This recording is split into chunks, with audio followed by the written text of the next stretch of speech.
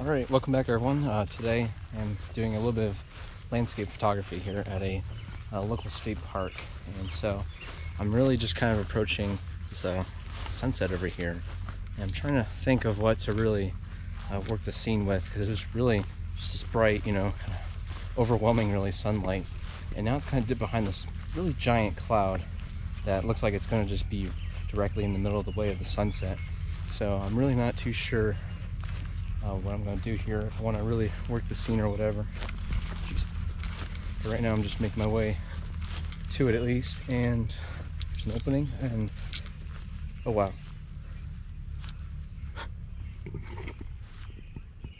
Check that out. It's like a anvil cloud. I think that's what I'll call it. Or the perspective image I take here, probably title it anvil cloud, but I really like that. See, I was thinking with this cloud, big cloud in the way, I was thinking it might be just kind of hinder the overall kind of image I'm kind of thinking of here, but now I think it has some potential. I don't know how I'm going to do this though. And see, the light's fading so fast. I got probably less than half an hour remaining of true daylight. I think what I'm going to do here is go along this little trail behind me here and see if there's anything else or any other kind of openings that kind of break away kind of like this a little bit. And I'm just going to simply see if I can really work the scene a little bit more. But right here, actually, this is probably going to be my one spot, the main spot I'm thinking of. This is the one, I think, area that it's going to really work out. It's just, as you can tell, it's just really nice out in the open. And yeah, so I'm going to hike a little bit more, and then probably just end up coming back to the spot, honestly, but you never know. So I'm just going to pre-scout a little bit more the remaining amount of daylight, and just before dark, see if I can make a proper sunset photograph here just over the lake with that the anvil cloud. Oh man, can you see that? The light's just kind of casting right over, and it looks like tree line obviously is kind of obscuring it, but I think it's actually kind of creeping out, I'd say, with all that light. Look at this. As I get closer and closer, just really get the warmth of it all. Oh yeah. Ooh, that is bright. Wow. Ooh. That is a bright sun. And oh wow. I just love this place. This beautiful, I think it's about, I want to say 2,000 acre lake. There's a little cabin behind me there on the side, but over here, yeah, this lake is just spectacular, and just the views of it. And I'm seeing dots now because I looked at it a little too long. Man, just look at that, beautiful. If I can't make a photograph out of that and make it work in the amount of time I have, less than half an hour, give or take, we'll say 25 minutes. That means I need to be ready before, quite a ways before that. Of course, like any landscape photographer would say. But yeah, the light's really getting lower and lower. It's getting real fast. Actually, right down there. I'm gonna see if it's a good view from. See if the sunset looks any better down here. Okay, so gosh, it's so bright.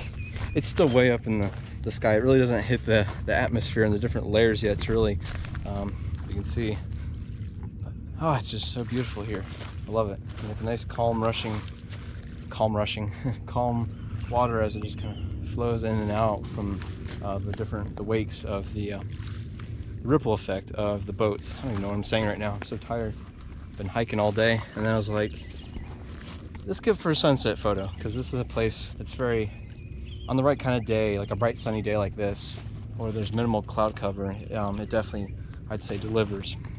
At least it has in previous trips. So yeah, it's like, of course, there's it's a big thick wall cloud kind of formation that's right, it's only in this part of the sky. Everything else is this I think they're cirrocumulus clouds, if I'm correct. But there's just this nice big formation over here, which, like I said, can make or break it. It can either really work out and make it look better, like make a black or a backlit cloud, or it can just overshadow the whole thing and just make a really kind of lackluster sunset. I'm gonna continue a little bit along the trail here, just a little. I don't know how much longer, less than a mile probably, and then quickly might have to run back. I don't know to get all the way back to there, but we will see. I don't know if the anvil cloud's really gonna stick in the same way, especially with the sun moving obviously lower towards the horizon, but yeah, we will see. All right, so I made it a little bit ways further on down the trail, but here I am back at this kind of resting spot, and that is a beautifully lit tree just right against the lake water. And you got the nice kind of very subtly lit, at least on this side, the right side of it. And there's the sunset. See if I can get a little bit better view there. Oh yeah, that's beautiful, beautiful. I can either go right here and set up, but that's going to put it at kind of more at an angle. So I think what I'm really thinking here is I'm just going to go back to the initial spot, which honestly I probably should have just stayed at in the first place, and started setting up my tripod, choosing the focal length and all that, because that's going to take some time as well. And I got about 15 minutes, so I need to really hurry up. But try not to, at the same time, try not to stress the real importance of a, kind of like a grand, beautiful photo, because it may not always materialize, even if it's a beautiful sunset. And it's a hard lesson to learn, but I've been trying to learn it more and more lately. So I'm making my way back to that first spot, and I'll hunker down, set up my gear, and kind of talk you through my settings and my different kind of gear and lens choices and all that stuff. So I'll see you in a bit.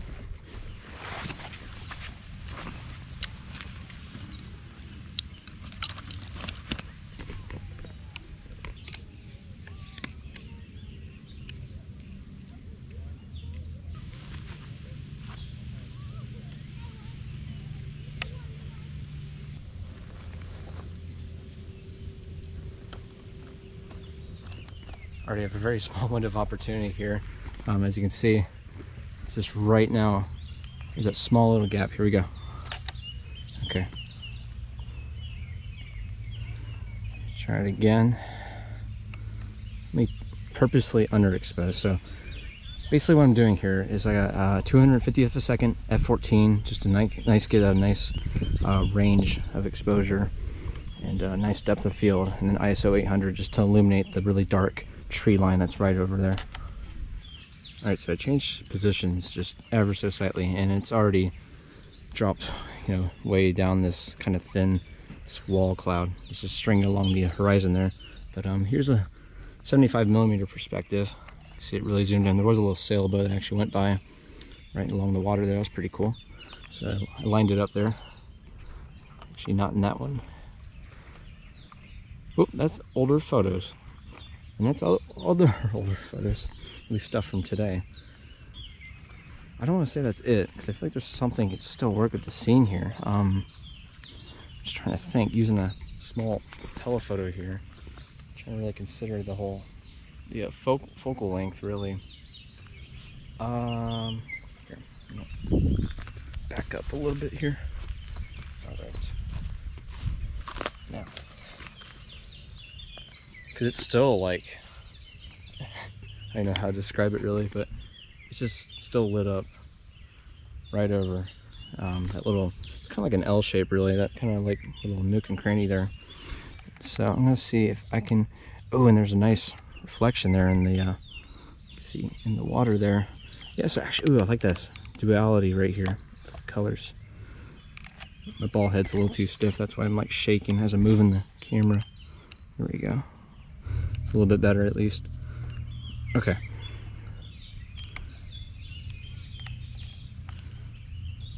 There you go. See, even from like a thumbnail perspective, it kind of has that weird look to it. So, increase my exposure ever so slightly.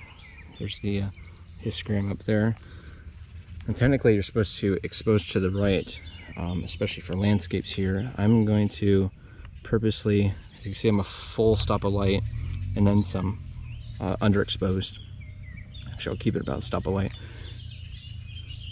And then for a hyperfocal distance, I'm going to focus about a third of the way into the scene, since this is very, very far away.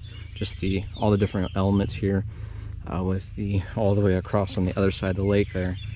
And then of course you got the clouds, and then the sun and all that. So just a lot of different elements, and they're all just really, really pushed back and far away.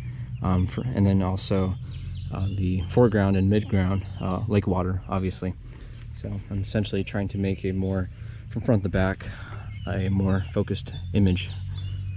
And I feel like the aperture, really small aperture at f14 really would be more effective in this case. Now I could always focus stack, but I don't feel like it's really necessary in this case. And normally with sunrises and sunsets, I like to bracket, exposing once for the sky, and because it's simply overexposed the sun, whether it's setting or rising really doesn't matter. And so I usually shoot an image just for the sun, rather the sky detail, which includes the sun obviously, and then anything that would be in the foreground or maybe even midground. But in this case, it's not really needed to bracket, and I should really take a shot as I'm sitting here rambling. I'm also using a circular polarizer filter, which helps to just fine tune. It's really only affecting that streak of lake water down there, and it lets you see that light strip that kind of just dials back and forth. So I'm going to darken it in this case. I feel like it looks a lot better that way. And then see, I'm already lost another little stop of light. 2-second timer, remote timer. So here's shutter release, and that's what we got. It's not too bad. It's a little crooked actually. Just might want to, if you have an electronic level or even a bubble level. Oh, I have a bubble up in my back. Let's see what we got.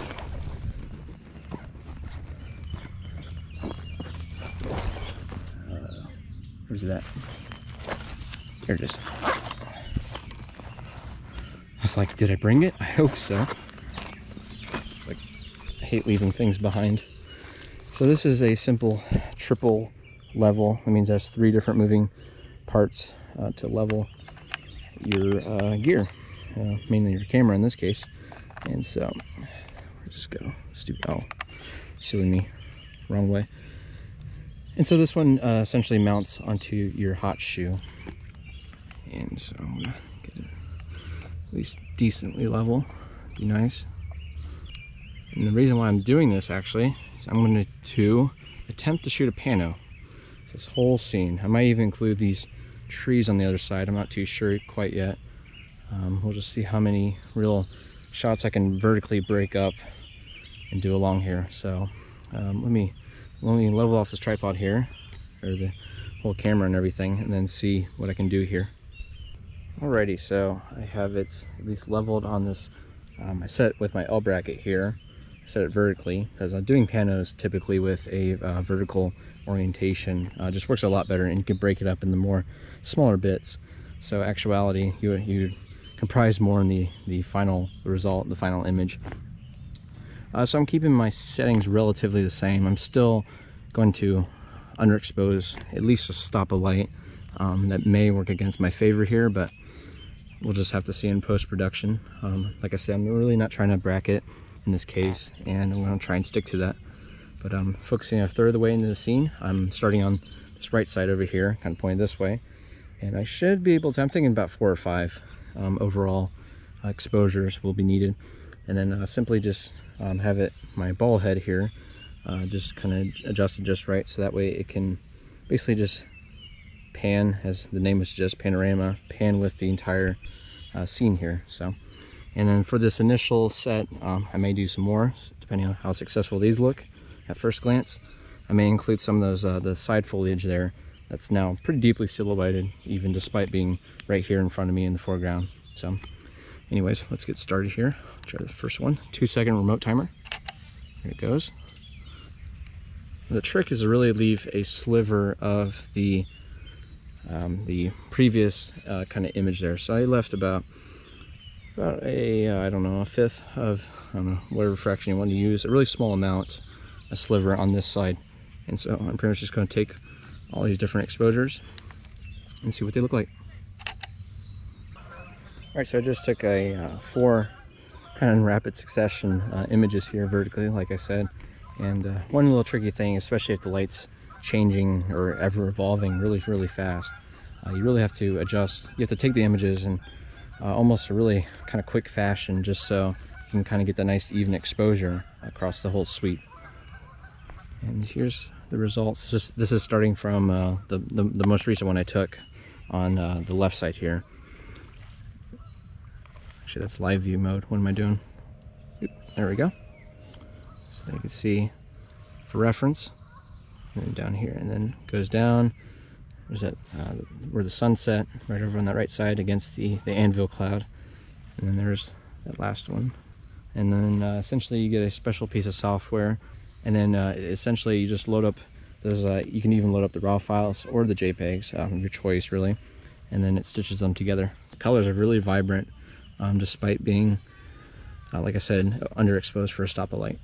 Because remember, the exposure meter, at least when it's built into your camera here, at least on the front side with a Canon DSLR like this, it's not always going to be correct. Or if you have if you want to use full creative control of your gear and your compositions and your exposure, of course, then you should always, override if necessary, or if you just want to, like I did in this case, just to make the scene a little bit darker. That was more of a creative choice that I wanted to try out with this sunset images here. And so I'm trying to figure out, is there anything else I want to do? I might take another set of panoramic images, maybe just 1 or 2 more sets, just to ensure I get a nice kind of aligned. Sometimes my leveling skills with the tripod aren't the best, and so that would just really ensure that everything is just nicely even and leveled out, in case the software on the computer can't correct that. And then from there, that should be it for the day. Very beautiful sunset, as you can tell, as it just illuminates right over top of the clouds over there. And yeah, the anvil cloud kind of, as you can see, kind of just stretched across the sky now, so it really didn't look like how it did at the beginning of this video here. Alright, so now I am trying something a little different. I have a 50mm prime lens on here, and I have it stacked with 2 filters. I have a circular polarizer and a neutral density 8-stop filter. So just to really further darken the kind of overall image in the whole entire scene, and as well as, lengthen that shutter speed to really make a nice kind of ripply, almost like glass-like effect. That's kind of what I'm aiming for with the lake water here. And so, as you can tell, the composition I just have centered here, both of these kind of prominent kind of clouds, and then have it pretty much foregoing the rule of thirds here, as you can see, because I have the reflections in the horizon line, just everything centered and straight in the image. But that's kind of what I'm going for. That's my aim with this now, is to really just perfect the kind of symmetry. As you can see, kind of just in lake reflections of trees or clouds and everything else of that sort. So, as you can tell, I have it on camera, the live view mode here, and that was the exposure simulation there. So as you can tell, it's getting really dark out, at least for the built-in camera exposure meter here. So I'm going to really lengthen that shutter speed. It's also getting really dark because of the neutral density filter, and I'm going to keep it. There we go. I raised it. I'm still at I'm underexposing a stop of light, an entire stop, and I feel like that's going to work out pretty well. ISO 800, and then I bumped up, or rather I stopped down the aperture to f16 when initially I was doing some f14 kind of set of images there. And there is a sailboat. It's a little like a neon green light just coming right in the frame there, and that might ruin it. So I'm going to quickly take it. Actually, it is coming in the frame, so I'm going to quickly take this image. Oh god. I don't know why I head onto the camera, but it's okay. It's coming in the frame. Shoot. Let's see if I can get it real quick now. I wasn't intending to put a sailboat in the entire frame here, but it's as you can tell, it's a beautiful kind of now twilight kind of night sky. There's the crescent moon up there, and these nice kind of soft clouds up ahead. Just a beautiful night. Alright, so I was initially kind of worried about stacking the filters because that also reduces image quality and further softens the image, which I definitely don't want to go for, especially in this kind of darker sky that create a more grainy effect there. So, but I feel like that's it, guys. So Thanks so much for watching. This has been a nice little kind of almost point of view, if you will, kind of sunset, kind of landscape image that I've been working here. And I hope you enjoyed the video, and I hope you learned something as well. So leave down below any comments or questions you have, and I hope to see you in the next one. Thank you.